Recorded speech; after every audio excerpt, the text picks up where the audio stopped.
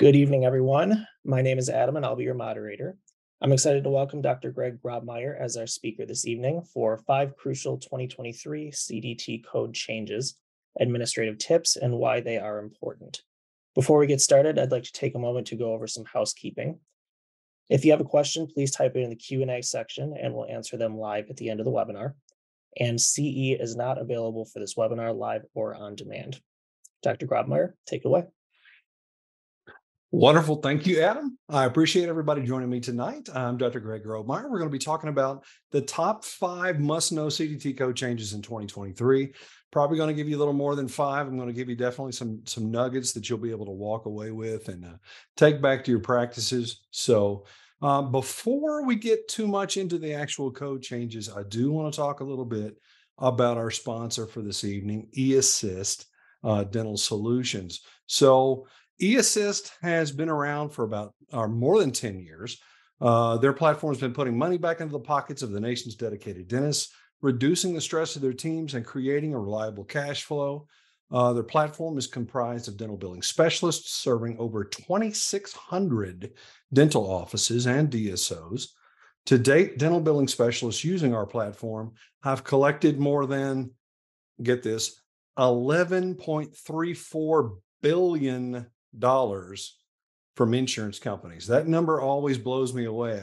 And I keep seeing it go up. Every time I do a webinar for eAssist, it's amazing to me how much money they are getting back in the pockets of dentists. This is money that they're owed. It's just not getting collected. eAssist does a great job with that. And so let's talk a little bit about eAssist itself. Most of you who are familiar with eAssist think of it as a billing practice or account aging service. They work with insurance companies. And you may not realize the other things that eAssist does to serve dental practices. These are services that can also often take up a lot of time for the admin team. And these are hours that you're paying them for.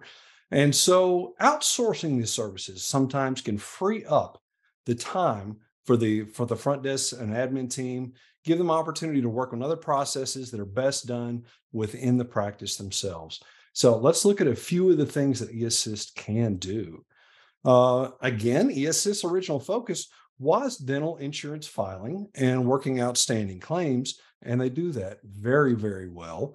That was their original core focus, and I'd say it probably still is their central focus, but they now do so much else. They offer credentialing services for dentists who may be starting out or who are new to a practice. It's a very complicated process. It is something you can do on your own, but there's a lot of I's to dot and T's to cross. eAssist has helped tremendous number of dentists be able to credential correctly, make sure that things are done smoothly, and they can certainly help you with that service that they offer. Another huge time saver would be the insurance verification service that they have. It's unbelievable how much time is used by your team just sitting on the phone, waiting to talk to somebody to just ask a few questions about insurance benefits and eligibility. So eAssist has this service that they'll sit on the phone for you. They'll sit and wait. You're not paying one of your own team members to have to sit there on hold. They also offer accounting, bookkeeping, and payroll services. They understand the ins and outs of a dental practice often better than your local CPA might, because all they do is they focus on dental practices. They know dental practices. Patient portion statements and billing is another thing that they tackle. This means eAssist has specialists who do statements, and they do the calls. They work these old balances to collect them from patients. And that's kind of a dirty job. A lot of practices struggle with those phone calls. They don't know exactly what to say or how to say it.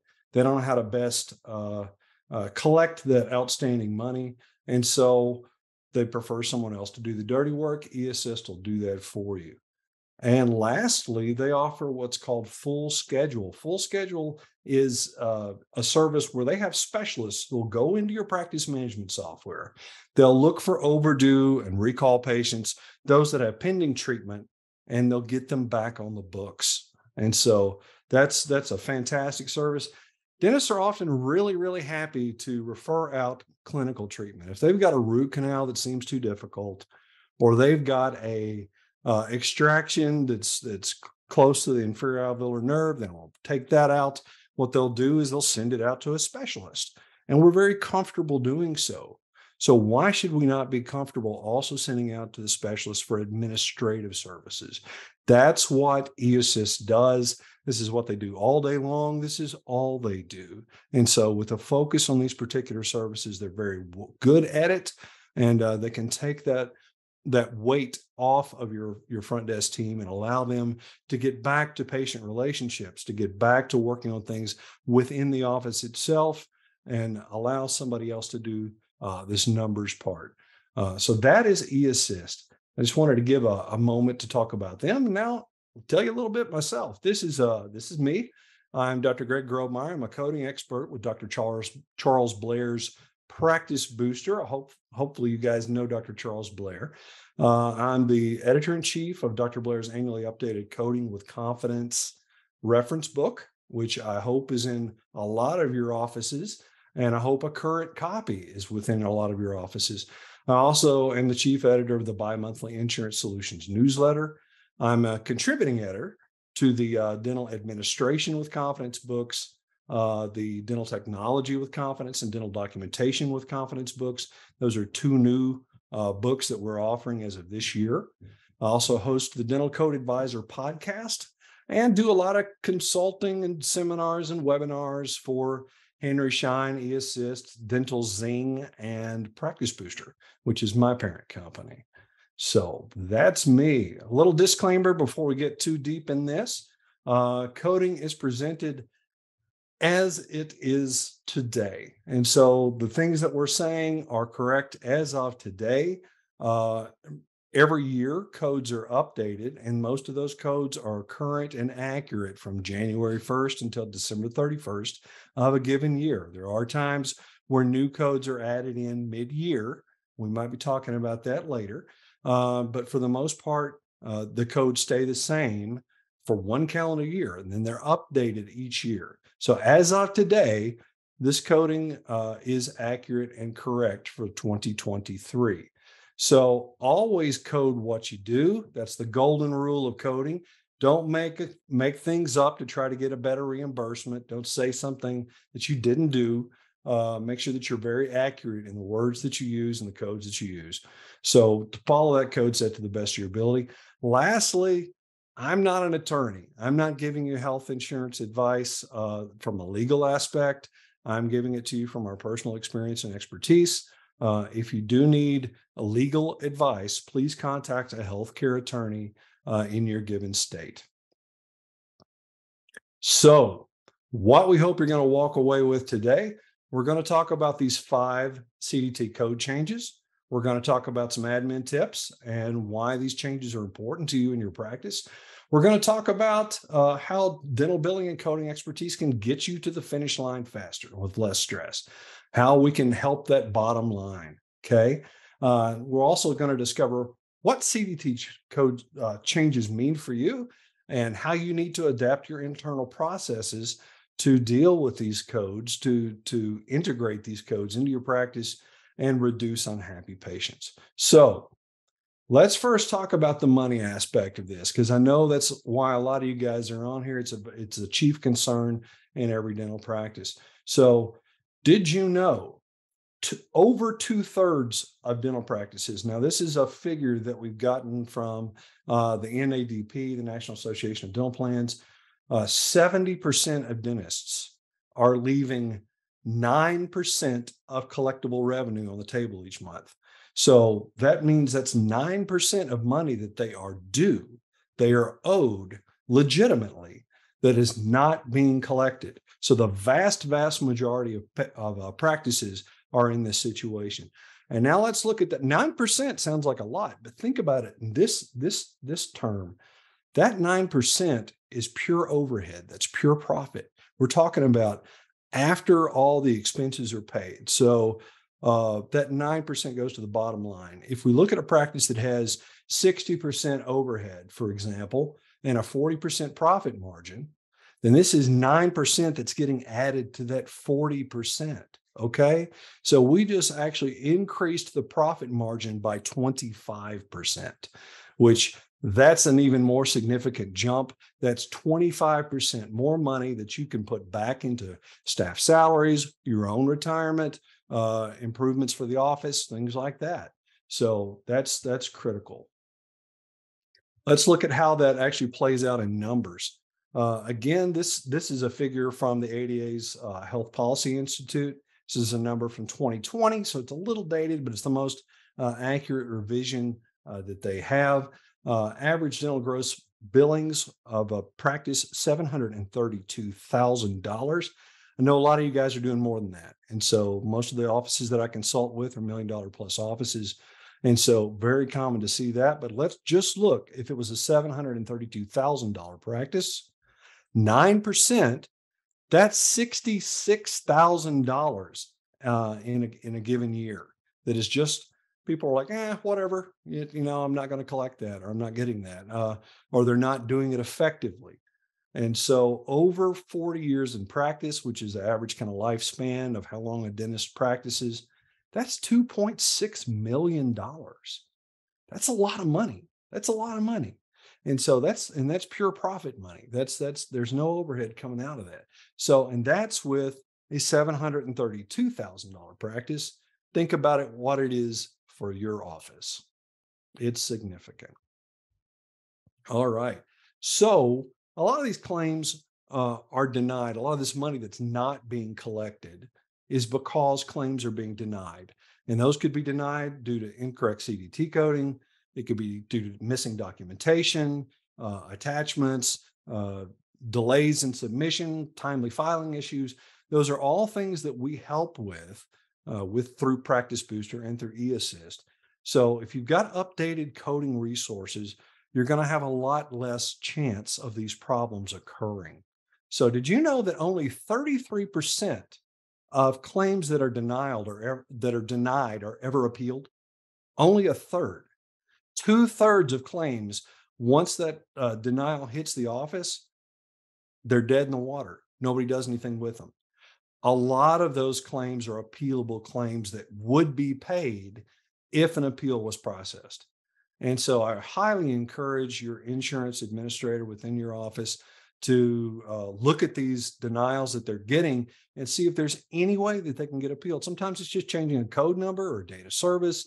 It's clarifying something. It may be incorrect documentation. It could just be the wrong code. So these are all things that could be appealed, and then you actually get paid for it and not leave it out there in the pockets of the insurance company. So, got a little poll here. I want to let you guys participate in. Do you currently use a coding resource to help send clean claims? So, this could be a website, a book, a service. Are you guys currently using a resource? I'm going to give you about 30 seconds to answer just yes or no. Nobody sees your answers. Nobody knows who's saying this. So, feel free to anonymously answer this question. I'm just curious. And let's see if most offices are doing it or not. So let's see.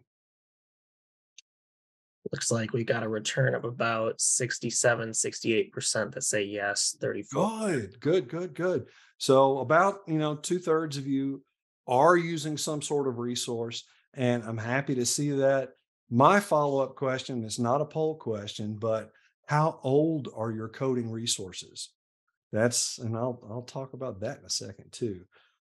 Did you know that even insurances are dentists that are fee for service? You have no participation, no contracts with anybody. Even if you're not participating, it's still up to you to accurately report every procedure. You're still open to insurance audits, state board audits, and other agency audits coming into your office and make sure that you're doing things incorrect, because the focus of an audit is not just to see whether you're trying to do insurance fraud or something like that. They are looking for making sure that treatment billed was necessary. They're looking to make sure that it meets the standard of care. And they're also making sure that everything was reported accurately. Insurance audits are a scary thing. I don't know if you've ever been through one. but there's so many things that can open the door to an audit. Usually these things are not randomly chosen. They're because you have certain patterns in your billing history. And so if for whatever reason your core buildup ratio to crown ratio is really high, then they're going to begin to question, why is your core buildup ratio so high? If your surgical extractions are really, really high compared to what your simple extractions are, and you're not a surgical practice, then that may flag things. You're wanting to make sure that you've got fantastic ironclad documentation that backs up what you are submitting. And because you're not just documenting for insurance companies, you're not just documenting for yourself and for internal uses. You're wanting to make sure that what you're putting in that chart, it may be seen eventually by the patient. It may be seen on down the road by a state board. It may be seen eventually by an attorney. You're wanting to make sure that the documentation that you're sending in is absolutely spot on, and that you're getting everything in there that you need to do. Did you know that every X-ray that you're doing within your office needs to be diagnosed or needs to be recommended by the dentist, and that needs to be documented in the charting? Okay, if you're not saying that this FMX that you're taking is needing to be needing to be done, the provider suggested that, then an auditor can actually come into your office and say, these were not or suggested by the provider as needed care, and we can take back some money for these or these full mouth series. They can do that. And so we're wanting to make sure that your documentation is absolutely ironclad. So this is my buddy. This is Dr. Charles Blair. He is the GOAT of Practice Booster and for dental coding. He's been out there for over 20 years, putting out the Coding with Confidence manual. Dr. Blair says correct coding often results in higher revenue as practices obtain reimbursements that were once unpaid because of misunderstanding or misrepresented codes. So the golden rule of dentistry is to always code what you do. Now, there are circumstances where more than one code is applicable, and we try to teach through our books and seminars and webinars which one of these codes is going to be more profitable if there's multiple codes that are applicable at a given time. So we give coding strategies. And so but never fabricate things, never say something you didn't do. So, but without up-to-date coding resources, you don't even know if what you're reporting is accurate. It puts the practice at risk for audits and for lost revenue. So let's look this year alone. How many code changes do you think happened to CDT? I wonder if anybody knows. This year alone, we had 38 total changes. Okay. In 2022, we had 46 changes. And I don't have it on this table here, but the year before that, 2021, we had 61 changes altogether. That plus some COVID vaccine codes that were kind of thrown in the mix. If you guys have not updated your coding references since the pandemic, you're 160 code changes behind. 160 code changes. And a lot of those are code changes that are affecting codes that you're using each and every day. In fact, a few of the codes that I'm focusing in on today are legacy codes. They're codes that have been around forever. They're codes that are in daily use, and there have been changes to those. If you're not aware of those changes, then I promise that you're miscoding. You're going to get delays. You're going to get denials. You're not getting the money back in your pocket as quickly as you need to. And so we're wanting to help you with that. So talking about those particular codes, look, this year alone, okay, these are the codes that we're going to focus in on. We had 22 brand new codes. Now, those new codes are for things that they are new technologies, things that may not have existed before. These may be codes that a lot of people were submitting as a 999, unspecified by report. If there's a pattern of doing that, then then someone may say, hey, we need a CDT code for this particular procedure. There's a gap here. Something's not right. So they'll create new codes in those situations. A lot of times they'll be replacing existing codes. Over the last few years, there's been a movement to take a single code and break it into a maxillary and a mandibular variant of those two codes. And so that might be a reason for new codes. We had 2 deleted codes this year. One of those had a replacement, one of those did not. We also had 14 revisions. And this year, all of the revisions were substantive revisions. Now, what I mean by that, you'll see the far right column over there says editorial revisions. Editorial revisions are changes to grammar or wording or something simple that punctuation, something that doesn't really change what the code means or how it's used. Last year we had 10 of those. They don't really count for much, but substantive revisions do. That means these are changes that actually change the scope of the code. It changes how those codes are reported, how they are used on a day-to-day basis. And so all 14 of the revisions this year were substantive revisions. We also had, like I said, some COVID vaccine codes that were put in that actually went into the mid-year update for last year. And then last year we had some that were put in from the year before that. So let's actually get into these 5 coding changes that we're going to talk about today. The first one of these is a code that I promise every office, if you're a general practice, is using every single day, and that is 210. D0210 Intraoral Comprehensive Series of Radiographic Images has been altered for 2023. Now, there were a couple different parts of it that were changed. The top line of one of these CDT codes, there's the code number on the left. The big text there is what's called the nomenclature.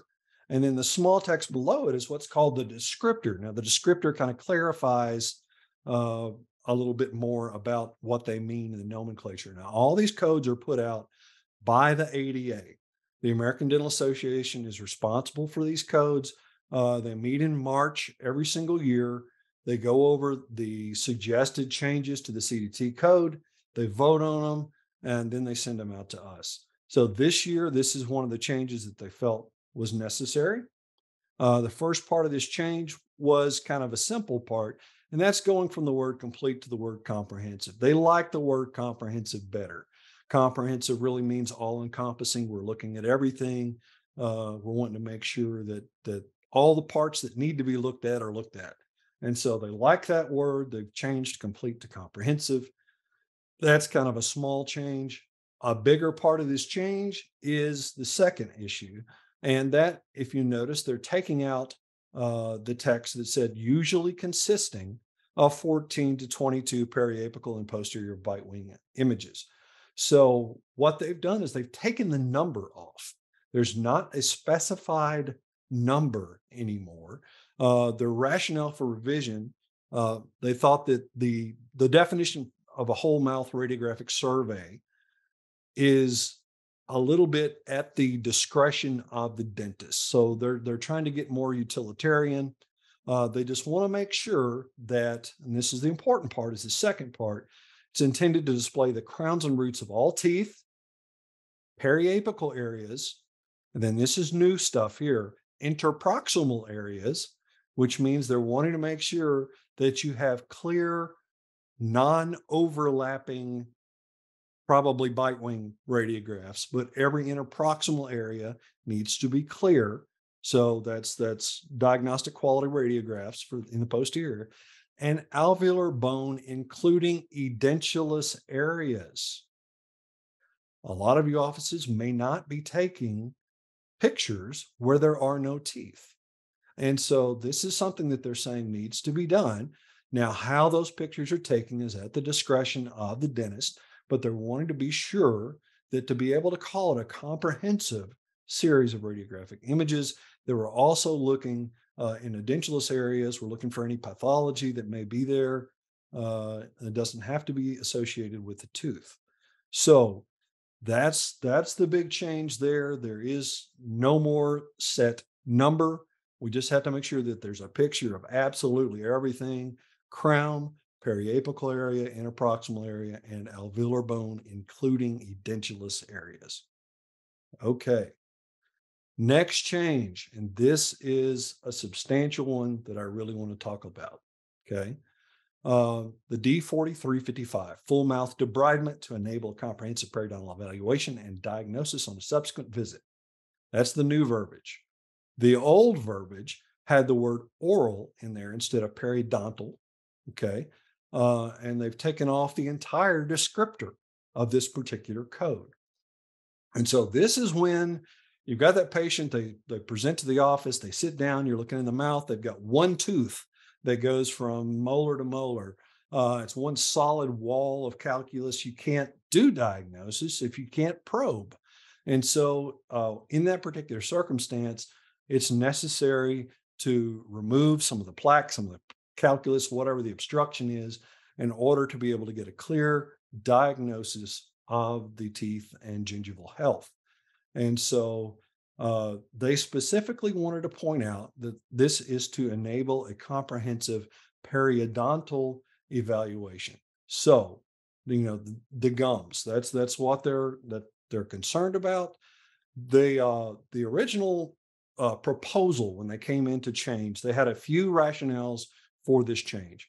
One, they felt this was restrictive. They thought that the dentist's clinical judgment was limited by this. There's no evidence available to support the accuracy or inaccuracy of diagnosis made immediately after full mouth debridement compared to a diagnosis at a subsequent appointment at any duration of time.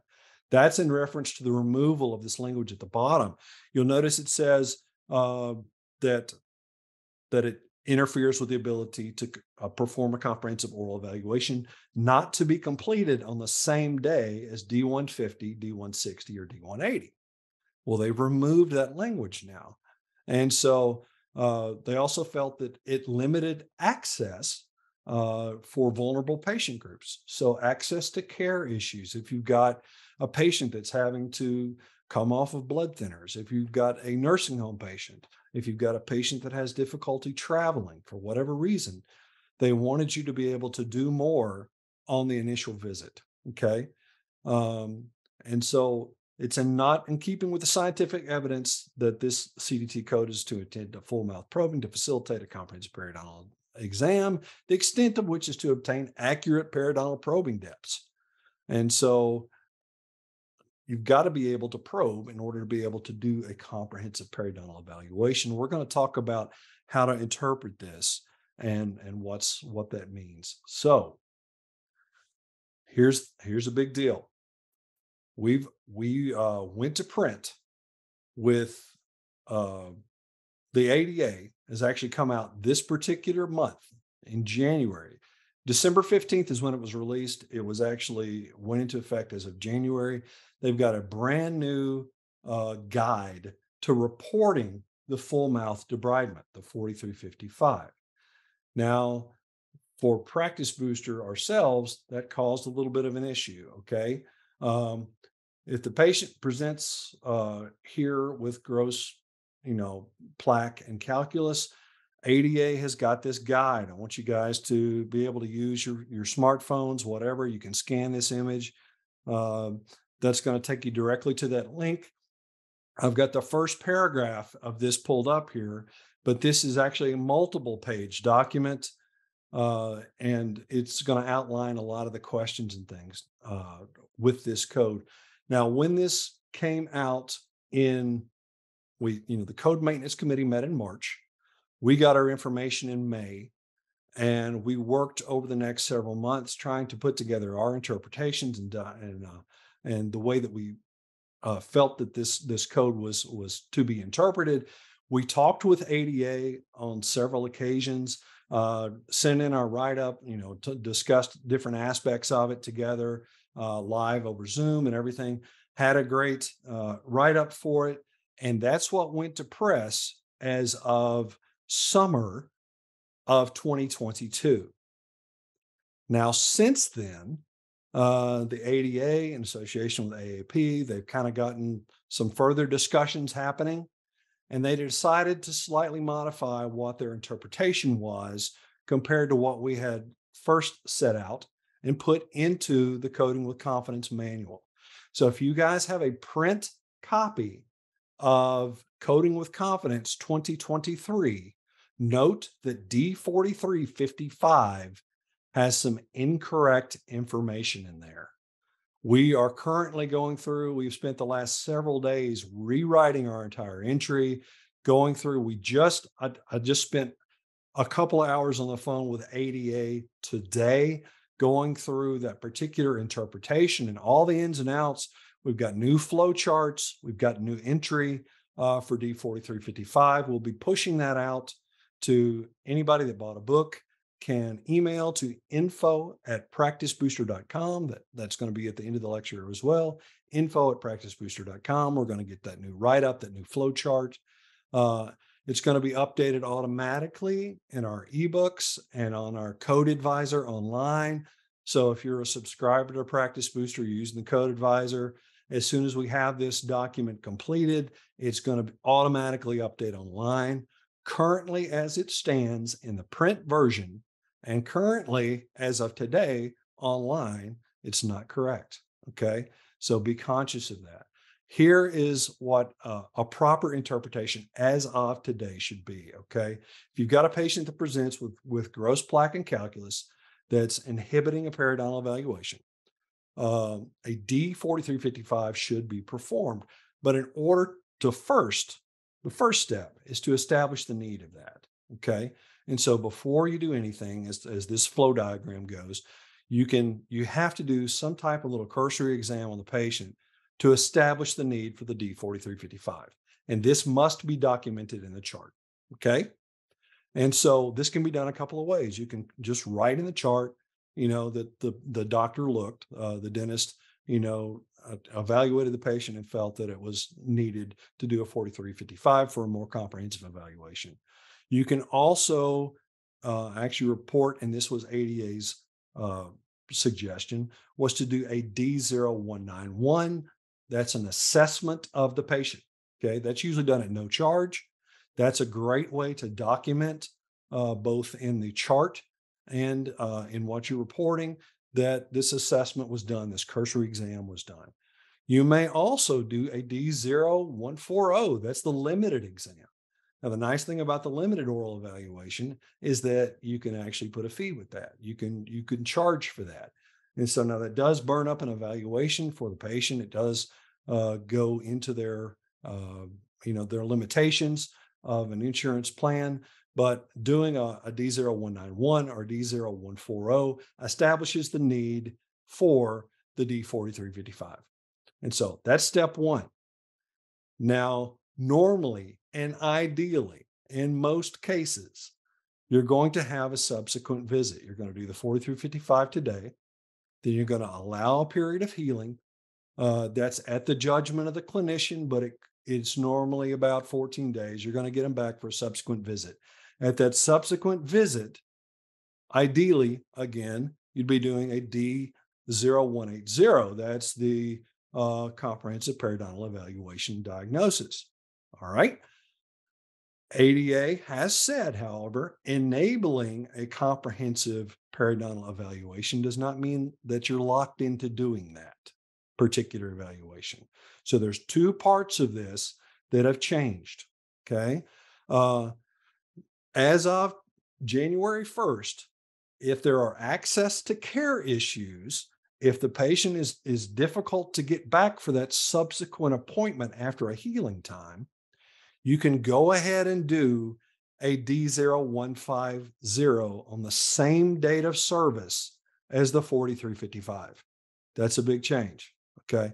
So if there are access to care issues, you can do your comprehensive oral exam the same day. You may also do, if it's a patient of record that's been there within 3 years, you could even do a periodic. You could do a D0120.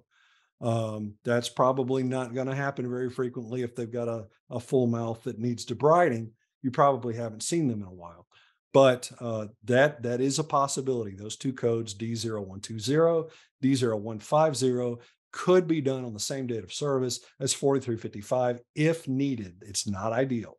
Okay. It's not in the best interest of the patient unless the patient has specific circumstances that make that prudent. So at the second appointment, again, I said ideally it's a comprehensive periodontal evaluation. That's the D0180. That's 6-point probing and charting. You're doing bleeding points and clinical attachment loss and radiographs, and you're taking all this stuff. You're making sure that these things are done. That's ideal. ADA does say if for whatever reason that is not uh, done at that second appointment, you also have the option of doing a D0150 or even a D0120. Okay, again, at the second visit. Now, note at that first visit, I did not say a D0180. If you're debriding that day, you cannot get accurate probing depths due to how the gums are going to be. They're going to be messed up. So you cannot do a comprehensive periodontal evaluation in the first visit. You could do one of those other ones. Second visit, you could do any one of the three. Okay. D0120, D0150, D0180. 80 being what we consider the best because it does provide the most information on the periodontal status of the patient. And as far as from a reimbursement standpoint, it can reimburse better. It may reimburse better, not always, but it can. So if you're doing that extra work, why not get paid for it? Okay. If they remap it back to a D0150, then let them, but you're at least trying to go for the gold. You're trying to, if you're doing that extra work, go ahead and code the D0180. All right. So that's ideal. And then after proper diagnosis, you're going to end up being able to roll this patient into a prophy if the inflammation is mild or if it's localized, or they may go to a D4346. That's if inflammation is moderate to severe with no bone loss. So in those two particular situations, there's no bone loss, but if there's less than 30% generalized inflammation, you could do a prophy. If it's more than 30% generalized inflammation, if it's more or scattered around the mouth, 4346 is your better code. Okay. If there is bone loss, of course, and this is probably going to be the case in most circumstances, you're going to be doing the 4341 or 4342 periodontal scaling and root planing. All right. So that is an ideal scenario. And then there are some other workflows that may happen in access to care issues or issues where they don't qualify for a particular type of exam. Again, we will have new updated flowcharts on this. This ADA's Guide to Reporting that I've got put up here in front of you goes through a whole lot of what I just talked about. So if you want to go through and make sure that your questions are answered, I highly advise you find this ADA guide and make sure that it's consistent with your understanding of reporting D4355. And I'm sure I'll probably have some questions about that at the end of this webinar. So want to move on, make sure we get everything covered. The next code that I want to talk about having an update is the palliative treatment. Now, palliative is one of these underutilized codes. A lot of people, when they have an emergency visit, they're doing a limited, they're doing a D0140. And that's great. That works in a lot of circumstances. It does burn up an evaluation for the patient, but there are cases where palliative treatment does better. It may even pay better depending on what the treatment is. Okay. Palliative can be used in a lot of different circumstances. It could be any time that the patient is complaining about something to you. It's an irritation. They've got pain, they've got discomfort of some sort, and you're able to do something minor to kind of fix it. It's not curative. It's just for now, we're going to get you where you're feeling better and we'll deal with everything later. So here are the changes that were made to palliative this year. Prior to January 1st of this year, palliative was really the only care, the only definitive care that you could deliver on a date of service. Okay. You couldn't do anything else. So that was because of the word emergency. I also said minor procedure. It's on a per visit basis for emergency treatment of pain. Well, ADA felt like emergency and minor procedure were ill defined. So they've taken that off.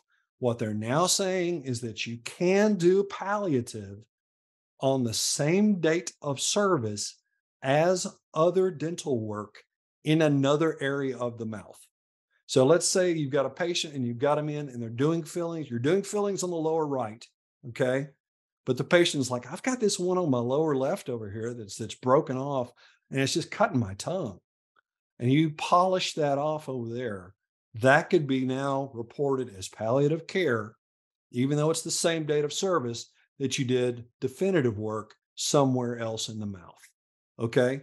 So you can report palliative care on the same date of service as other definitive care, as long as it's not in the same area. You can't smooth the tooth right in front of the ones that you numb to do the fillings. Okay. That's not consistent with the code. We want to make sure that you're using this correctly. Some examples of things you could do with the palliative treatment: smoothing stuff off, adjusting a filling, not a filling you just did. We're not talking about adjusting something that you just took care of, but adjusting occlusion for pain relief, removing some decay and putting some IRM or some temporary filling material into something until you can do it later. Desensitizing due to discomfort that they're complaining about. And that's the only thing you're doing, at that for that particular area. You may just want to do that as a palliative. And we've got different coding scenarios and strategies about when this one pays better versus this one. That's all stuff we teach in our lectures and webinars. Opening a tooth. If you've got a patient that's coming in, they're complaining of a toothache, you can open it up and get the nerve out and get them out of pain that day. There's a couple of scenarios there. If they're going the pathway of ending up doing, you're going to do the root canal later. You're just opening up the tooth right now to get them out of pain. Well, you could do the 3221, the debridement code, the pulpal debridement code. But if you do that and then you follow it up in the same office with a root canal, what we often see is payers taking back the fee that they paid you for the access for the pulpal debridement. They take that out of the final root canal reimbursement, and then I'm saying, hey, that was really just the first step of the root canal. Okay. If you had instead coded that as palliative, they can't touch it. They can't take it back. Okay. That's a separate procedure. However, if you're opening the tooth and you're going to refer them out to an endodontist, well, it's better to code that out as a 3221 pulpal debridement, because in that situation, that's going to pay better from the payer. And it's not you doing the root canal, somebody else is doing it, so they can't take it back. So that's an example of one of the strategies that we're teaching. So next, intraoral tomosynthesis. I stuck this one on here. There's actually 6 codes related to tomosynthesis. Tomosynthesis is a new technology that a lot of you guys may not know about. So there are codes now for comprehensive series, for a PA, for also a bite wing. Okay. And there's codes for image capture only, as well as the regular one. Now, what tomosynthesis is? Stationary intraoral tomosynthesis is it's an imaging technique that's been used in mammography and medicine for many, many years. They've now got it adapted for dental use. It looks like a normal x-ray head that you would have in an operatory, okay, that you're using for intraoral digital radiography. Now, you've also got a sensor that looks like the intraoral digital sensor that you've been using right now. It's a little bit bigger, but not a lot. What's different about it is this x-ray head has a collimator in there using carbon nanotubules. They actually do 7 different sources of radiation, 7 different directions of radiation hits the intraoral sensor, and then the computer can differentiate between those different angulations and can compute synthetically a 3-dimensional image of that's on that intraoral sensor. And so you've just taken a PA or a bite wing that you can scroll through buccolingually. And so this is a fantastic technology. So you can if you've got an overlapping contact, you can scroll to a layer where the contact's not overlapped. If you've got a, buccal amalgam that's an obstruction, you can actually zoom past that and look at the interior pulpal chamber. If you have you're doing a root canal and you want to identify and just look at the lingual root, if you want to see, how these things curve and things, you can tell by essentially it's the same form factor as an intraoral digital radiograph. So fantastic, cool new technology. Right now, it's only available from a company called Surround Medical out of North Carolina. It's the Portray system. I do believe it will be offered through the normal dental clear sales houses, including Henry Schein at some point. I believe that's being worked on currently, but it's a cool new technology that I wanted you guys aware of. One last thing we're going to talk about, and that's a change to the definition of porcelain ceramic. This isn't a code change, it's a definitions change. Porcelain ceramic got changed several years ago. Prior to that change, it said, if it had any resin in it at all, it was considered a resin restoration. They changed it to anything that was predominantly inorganic refractory compounds, including porcelains, glasses, ceramics, or glass ceramics.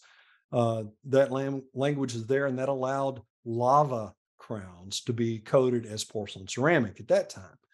Now, but they still had these fabrication qualifiers on there: pressed, fired, polished, or milled. Pressed, fired, polished, or milled. So this year, ADA has taken off pressed, fired, polished, or milled. That opens up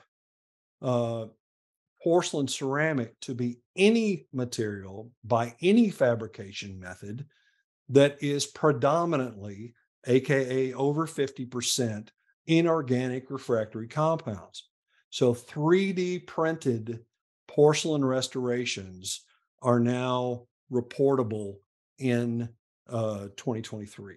And there are several companies out there that are announcing, releasing materials that meet these guidelines, greater than 50% fill. So be looking out for those. So if you're in the market for a 3D printer, make sure you're buying the right one of these that can print porcelain. I'm being told, I've heard numbers anywhere from $3 to $20 per unit for porcelain restoration. Now, how they hold up, how they wear, their polishability, that all kind of remains to be seen. I probably would feel comfortable, doing inlays, onlays. I don't know about full crowns yet. We'll see. But this is this is the beginning of this. This is a new era for 3D printing of porcelain restorations. I'm sure they're just going to get better and better and better.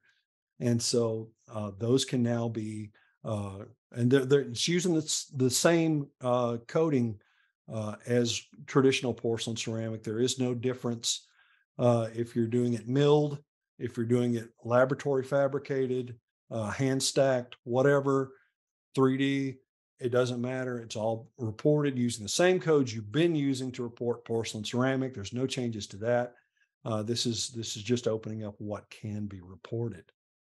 So if you're feeling overwhelmed by this, that was a lot. Okay. I know we dumped a lot on you. There's 160 code changes over the last 3 years.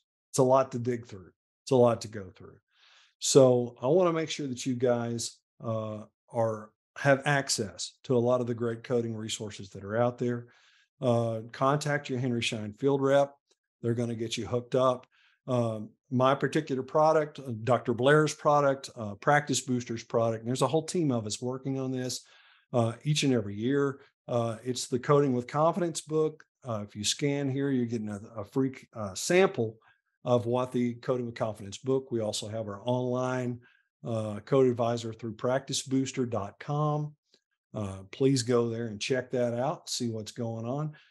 There's 5 new books. There's a coding book, an administration book, technology book, documentation book, and a medical dental cross coding book. If you guys are doing medical dental cross coding at all those CPT codes and ICD-10 codes, and you don't know exactly how to cross-reference them to your CDT codes, that book takes care of it. It's giant, massive, massive book.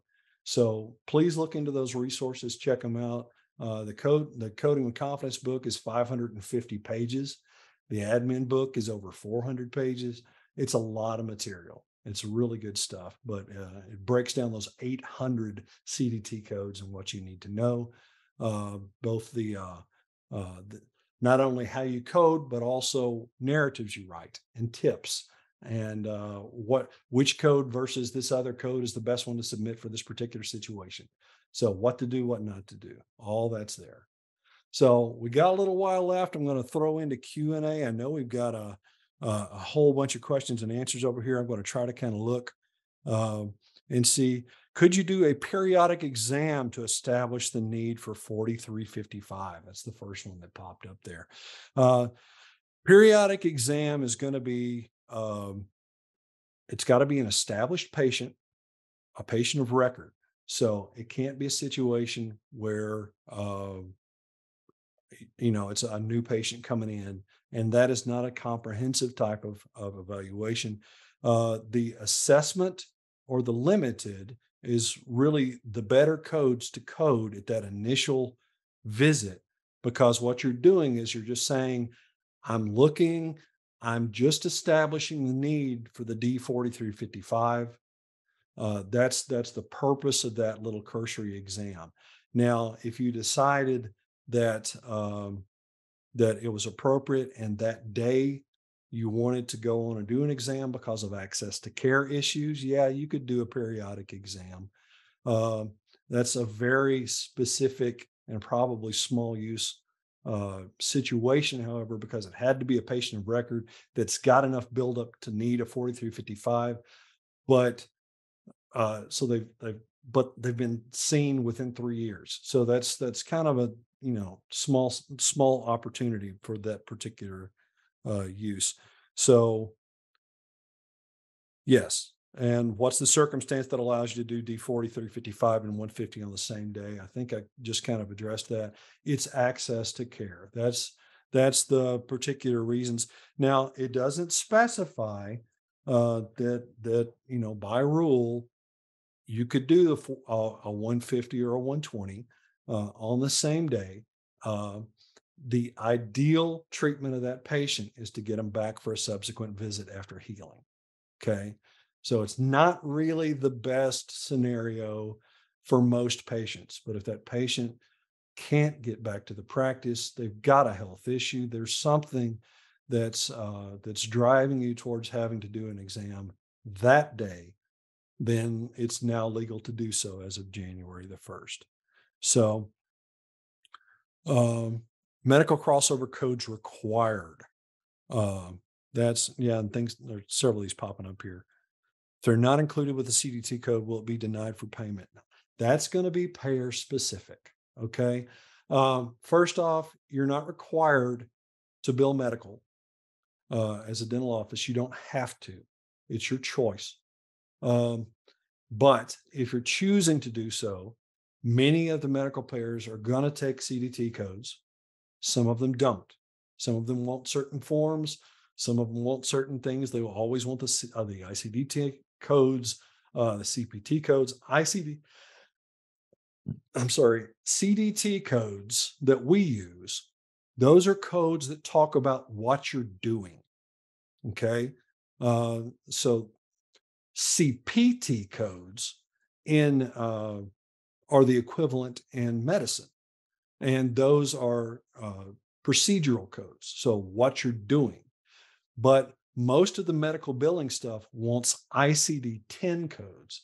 That's International Classification of Disease, version 10. It's why are you doing what you're doing? And so it's actually establishing the need.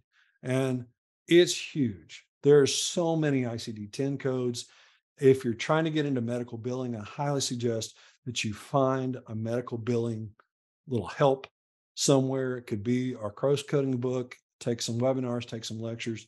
Medicare and Medicaid, they're very specific about needing some ICD-10 codes going along with it. Even some of these filing of cone beams and things like that that could get covered by medical in certain situations. Uh, they're wanting ICD-10 codes to go along with that in a lot of circumstances, but it's payer specific. So it's not required. It may be required by certain payers. It's not universally required. So I hope that helps. So um, let's see. Sorry,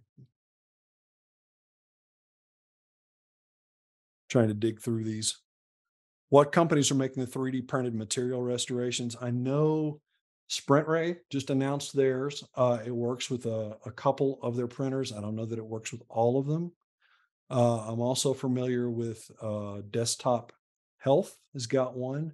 And there's one more I'm trying to think of that I'm aware of. I can't remember what it is now off the top of my head. But if you've got a 3D printer, check with your company to see if they're coming out with a material that will meet this requirement. A lot of those materials can also be used by different machines. So reach out to your company and check things out through them. So let's see. So after you've done the 4355 and they come back with a comp after healing, does it have to be a D180 or still 150? It doesn't have to be D180. D180 is ideal, being that, and it's ideal as far as for best reimbursement. That's the best code to use.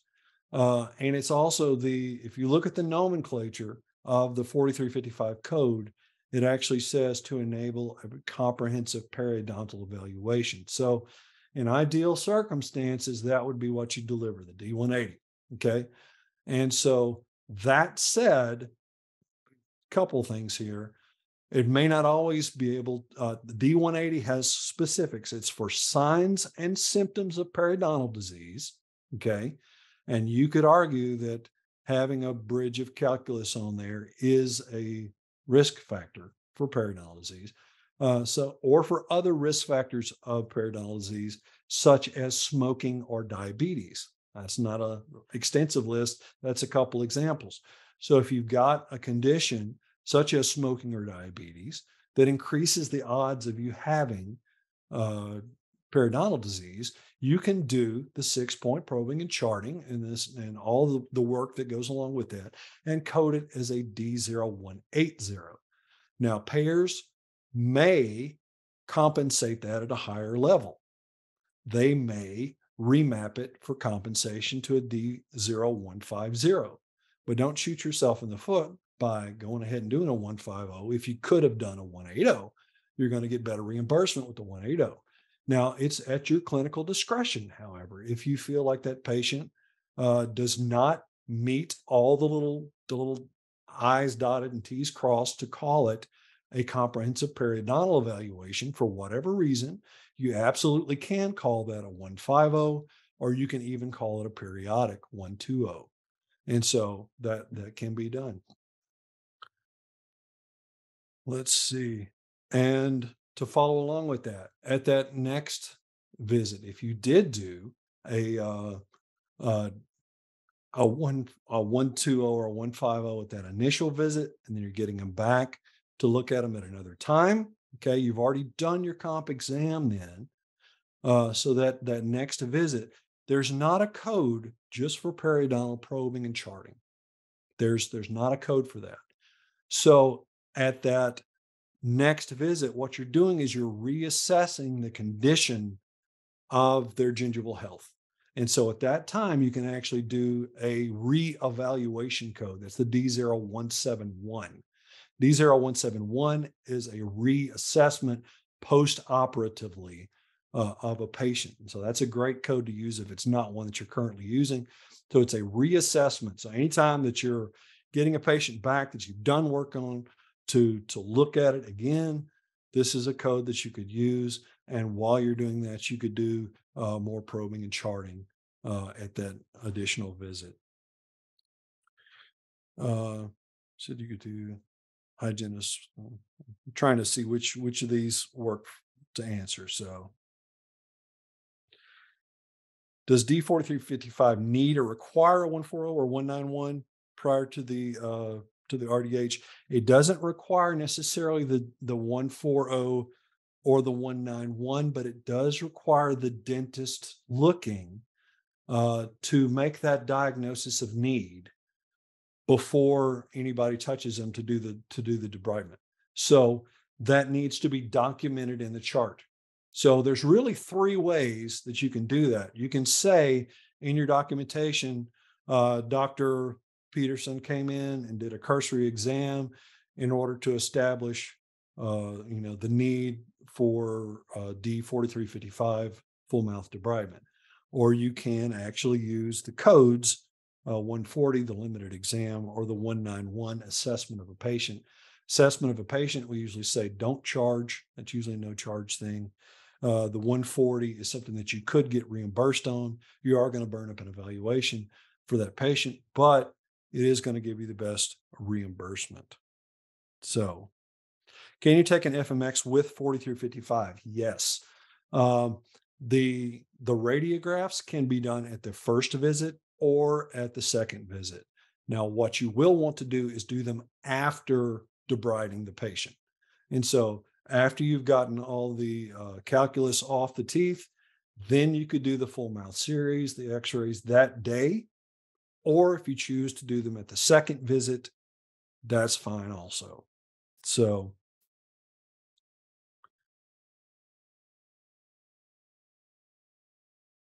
there's a question here about alternating. That's one that always gets the perio people kind of flagged up. Am I going to have an issue filing a prophy at the 6-week reeval following SRP and then putting them into recare on 4910s? Okay, so here's our suggestion on that. There are insurance companies that say once you're in 4910, they'll pay it forever. Delta does that. Okay. There are others that say once you've had SRP and you're doing 4910s, if you ever do a prophy, well, we're going to kick it out of SRP. We're not going to allow for 4910s anymore. You've said that it's that by doing a prophy, you've said they're healthy. Okay. Which, if you actually read the coding, that's not true. A prophy is not a statement of gingival health. It is supportive and preventative in care. It is not therapeutic. So there are a lot of insurance companies that do reimburse for 4910 and then a prophy and then a 4910 and then a prophy in one given year. But you don't know which companies those are necessarily unless you're tracking them all. So you've got certain companies that say, if you ever do a prophy, I'm never going to pay for a 4910 again. You've got other companies that are saying, well, hey, I'll pay for two 4910s and 2 prophies per year. So what's the easiest way to get around that? The easiest way, what we suggest, is to report 4910s every time you're seeing that patient. But then in your remarks section, I want you to write, if benefits are not available for D4910, please consider the alternative benefit of a prophy, as a prophy was delivered as part of the 4910, because it was. You polished and you scaled above the teeth when you were doing 4910. 4910 really means you have to be scaling below the gingiva to call it a 4910, really, if you're keeping up with that. So that's a way to kind of get around that alternating thing. So that's where you're going to get that. Can I access this info online with insurance newsletter instead of having the book on my desk? Let me tell you this. We've got ebooks coming out this year. So that's great. So we've got several different formats now. Okay. For Practice Booster, we've got the physical book, in which we believe everything to be correct except for 4355, which we're all pushing out our updates about right now. We have Code Advisor Online, which is a service that you can subscribe to. You can actually type in a number, you can type in a keyword, whatever. If you've got a particular product that you're looking to see how to code, a lot of times those will be in there too. You can put it in the keywords, it'll do a search. And it gives you the breakdown, what to do, what not to do, common miscodings, tips, narratives, photos, all that stuff is on there, just like is in the book. That's Code Advisor Online. This year, we now have ebooks that we're putting out. Everything's finished except for the cart. We're putting the final touches on that. So all of these books will be available online. You'll be able to notate in them. We'll put sticky notes on them. You'll be able to bookmark pages, things like that. And the nice thing about those online resources is every January 1st, they update. They update to the new version. Okay. And so Code Advisor and the books, they're subscription based. So they update to the new versions. The physical book, you bought a book, it is what it is. But a lot of people really prefer having a physical book in hand. So that's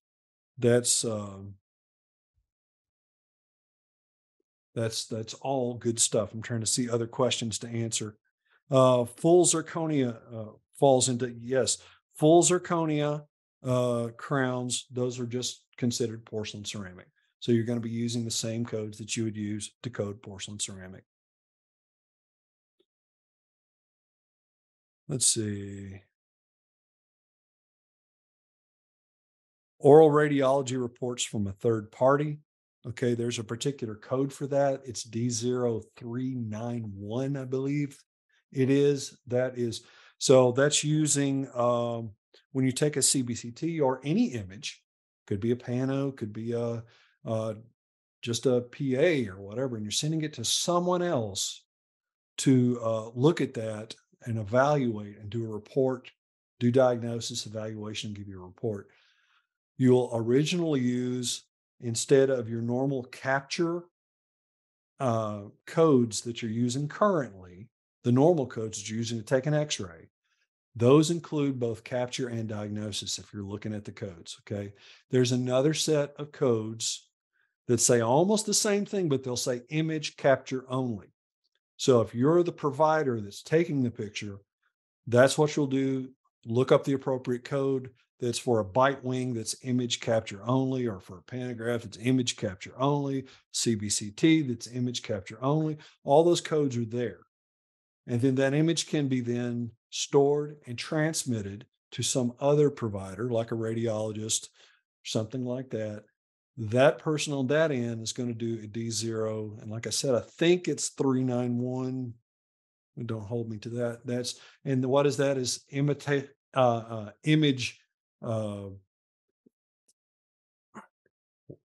can't remember the exact wording. I looked at it earlier. It's not associated with the practitioner that captured. So it's the evaluation and the interpretation. That's what it is.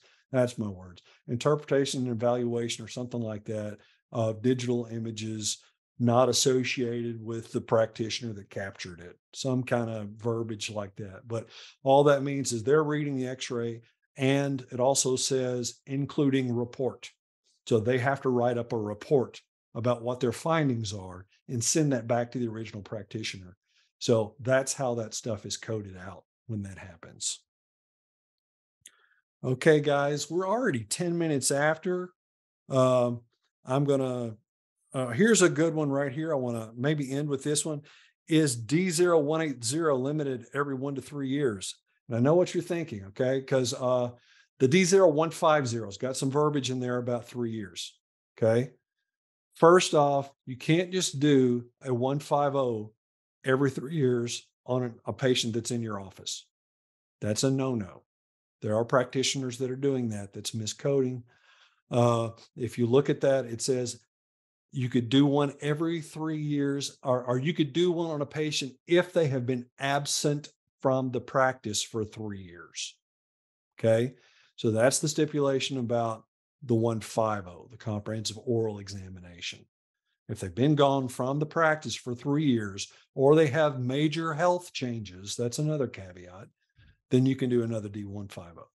As far as 180 goes, this is the only code that works like this. It can be a comprehensive exam, periodontal exam on a new patient that you've never seen before. It can also be used on recare visits. You can use D0180 along with the 4910. 4910 does not include an evaluation. So You can actually do a 4910 along with a D0180 if you're capturing all that periodontal, all those records. If you're going through and doing probing and bleeding points and all that kind of stuff, again, why not try to get paid for it? They may pay for it, they may not, but why not go ahead and try and code what's not only the more proper code, but it opens the opportunity for better reimbursement. And that's the D0180. So no, you don't have to wait 1 to 3 years to redo that code. You can actually code it multiple times in a single year. Okay. Only comprehensive code that works that way. So it can be used for the initial patient visit, and it can be used for a recare visit. Now, you may even want to charge differently for those two different situations. You can have a fee A and a fee B. So a D0180A and a D0180B in your practice management software, something like that.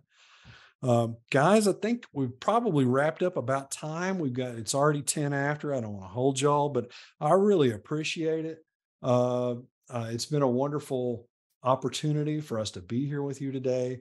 Again, reach out. There's the Henry Schein contact information. I want to make sure that you reach out to them. If you want to learn more about eAssist, you can also contact us at practicebooster.com directly. Here's my little other side, little website logo down here. Okay. My little logo up here.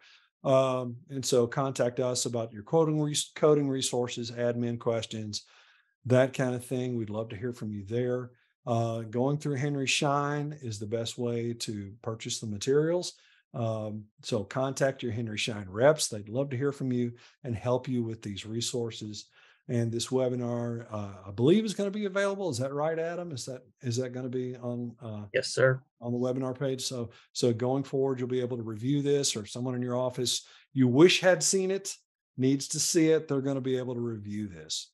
So again, thank you so much. And Adam, I'm going to throw it back to you. I appreciate it today. Awesome. Thank you. We appreciate you as well. We did record tonight's webinar, so we'll get that out to you sometime in the next week. And as always, we would appreciate your feedback via our survey that will pop up as you exit. Thanks for joining us. Thank you for asking all the questions, and have a great night.